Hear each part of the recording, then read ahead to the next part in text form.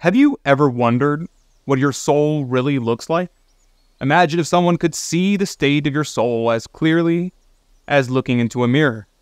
Today we'll explore a miraculous dream of Saint John Bosco that did just that for his boys. The Miracles and Prophecies of Saint John Bosco, a project of America Needs Fatima. I'm your host, Adrian Fonseca. Subscribe for new episodes every Monday, Wednesday, and Friday. In this episode, I will reveal to you a miraculous dream of Don Bosco and the marvelous effects its retelling had on the Oratory boys. Before we begin, here are some themes to think about during the video.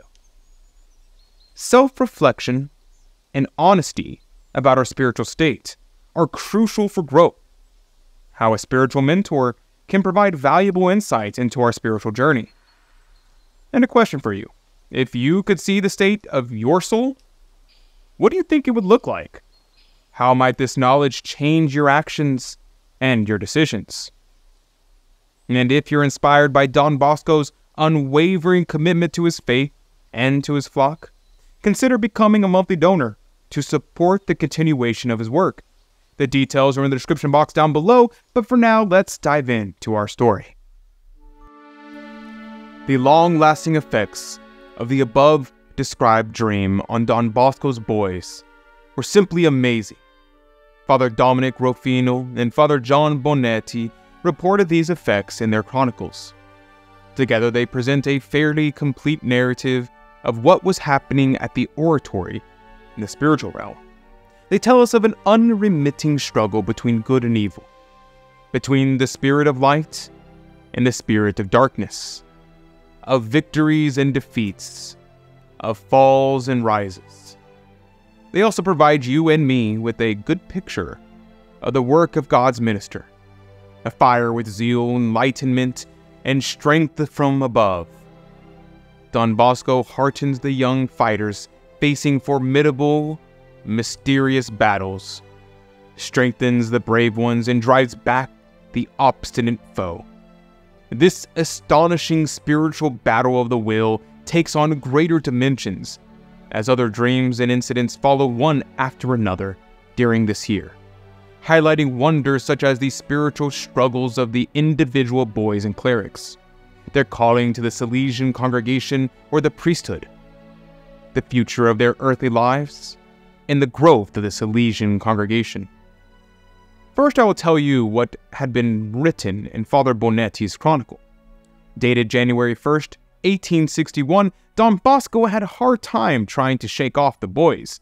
They seemed to swarm about him on the first day of the new year.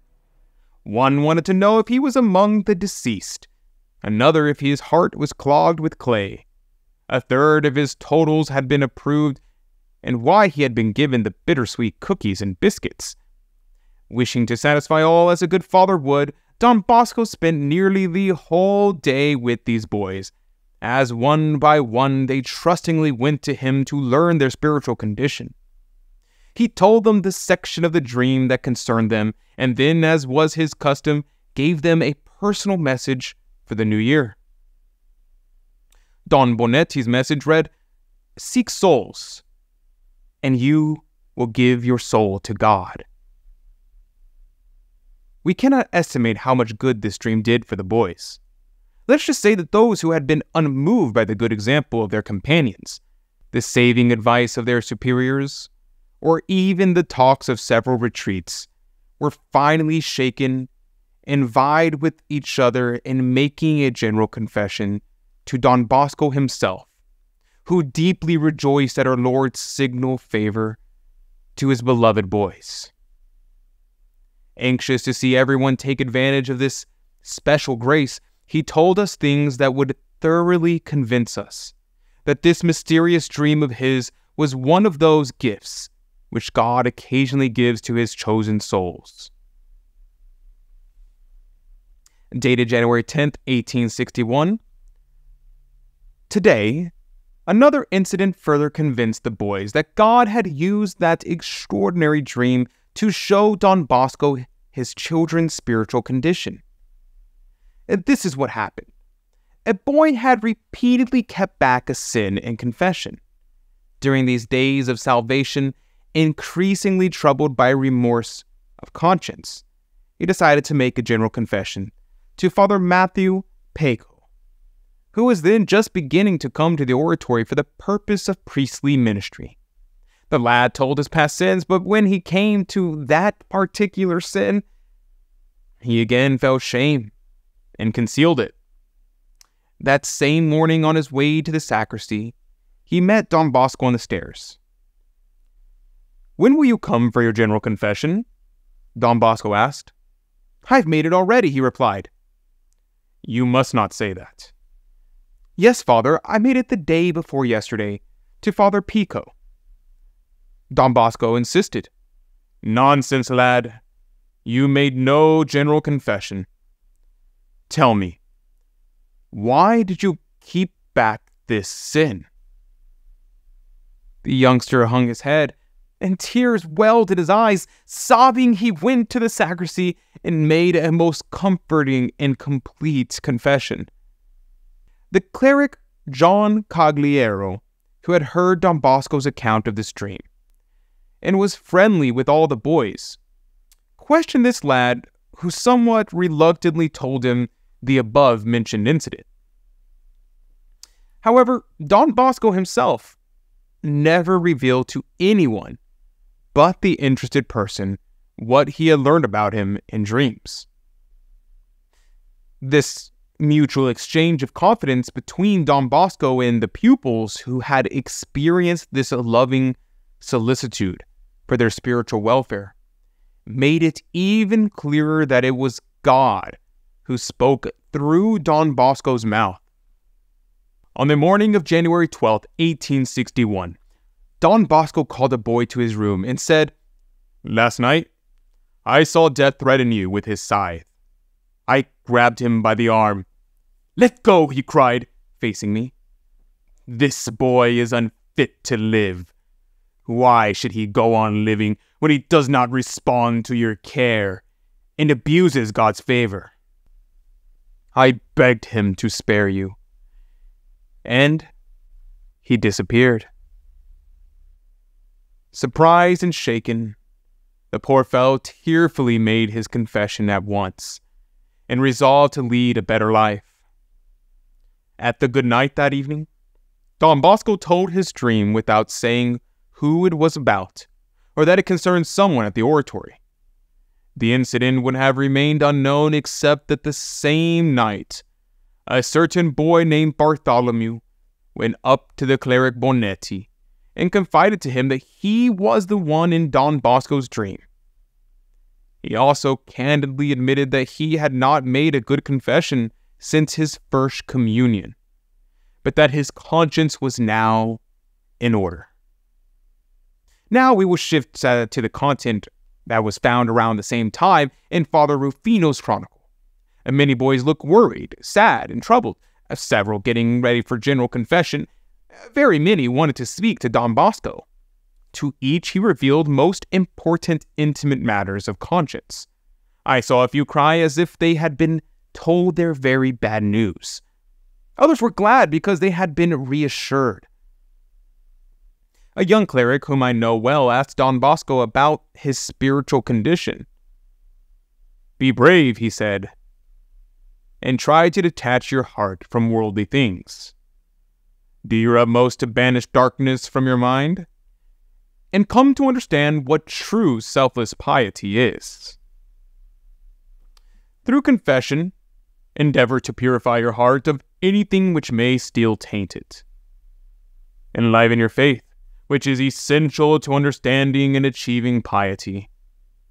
That is my assessment of your spiritual state." The oratory is singularly blessed. "We have boys," Don Bosco said to a large number of youngsters, crowding around him during recreation, "who are even more devout than Dominic Savio. One especially, hardly ever noticed by his schoolmates, can tell me after Mass the distractions and thoughts that I had while saying it." Sunday, January 13th, 1861. Most of the artisans, especially the bookbinders, made general confessions without being urged by anyone to do so. A youngster said to Don Bosco on the playground, "Father, nearly all of us went to confession at Christmas. How come so many of us were in such a bad shape in your dream?" "You are asking me something I am not free to say," Don Bosco replied. "I know the reason, and strictly speaking can reveal it, but not to everyone. I will tell it privately only to those concerned if they ask. But many things I cannot tell even privately."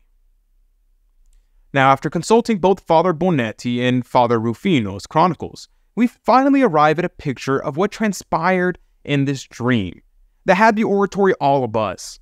On January 13th, 1861, at the good night, Don Bosco said, "As things stand now, I feel I must speak clearly about the dream which, as I told you, had lasted 3 consecutive nights, December 28th, 29th, and 30th.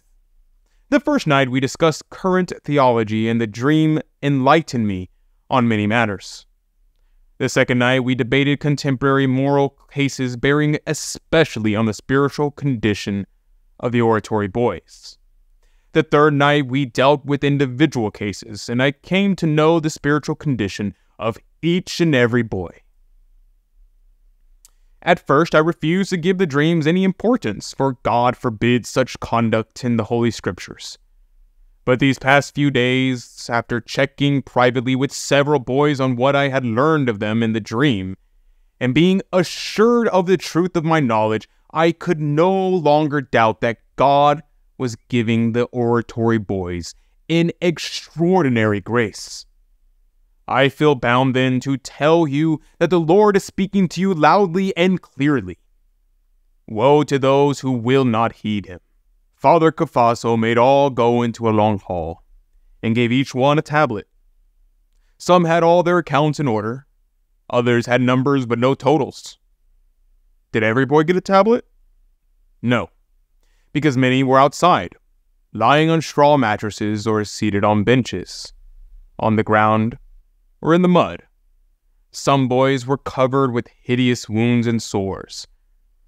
Those who had received their tablets went out to play, but not all took part in the games, because many had a mist over their eyes, or were blindfolded, and still others had moth-eaten hearts. Those whose totals had been approved are those whose consciences are in order. Those whose numbers had not been totaled are those whose consciences are in order, but they have not yet summed matters up by going to confession. It is clear from what we have seen in this video that God was granting extra special grace to Don Bosco's boys. They must have indeed been very dear to his heart. What each boy learned about his state of soul was perhaps a bitter pill to swallow, but for many it was a wonderful opportunity to know just what he had to do to get his soul right with God. What wouldn't you or I do to receive such a grace? The profound impact of Don Bosco's dream on the boys of the oratory is truly inspiring. It shows us the transformative power of self-reflection and spiritual guidance. And speaking of spiritual guidance, you too can play a part in continuing Don Bosco's mission of nurturing young souls by becoming a monthly promoter of the miracles and prophecies of Saint John Bosco. You can help spread his wisdom and values to future generations. As a monthly promoter of the miracles and prophecies of Saint John Bosco, you'll receive spiritual benefits, including Mass remembrances and daily rosary intentions. Your generosity not only supports our mission, but also connects you more deeply to the work of Saint John Bosco. Depending on your level of support, you may receive beautiful religious items that serve as tangible reminders of Don Bosco's enduring legacy. One offering that I'm particularly excited about is a set of 2 books, Sacred History and Roadmap to Heaven, both authored by Don Bosco himself. It's like Don Bosco is becoming your own spiritual director. Your monthly gift, no matter the amount, makes a real difference. It helps us shape future generations with Don Bosco's values and his wisdom, continuing his work of nurturing young souls through education, faith, and joy. The link to become a monthly promoter is in the description box down below, so join us in this vital mission and be a part of Don Bosco's lasting impact on the world. In this remarkable story, we've witnessed how God used a dream to reveal the spiritual state of Don Bosco's boys. This extraordinary grace led to profound transformations, with many boys making sincere confessions and resolving to lead better lives. The lessons that we can learn is that honest self-reflection, guided by spiritual wisdom, can lead to significant personal growth and a deeper relationship with God. But what did you think about today's episode? Has it inspired you to approach challenges in your own life in maybe a different way? Leave a comment in the comment section down below, because I would personally love to know what you think, and I'm sure others will as well. Thank you for joining me today. Saint John Bosco, pray for us. May God bless you, and Mary Immaculate keep you under her mantle. God love you.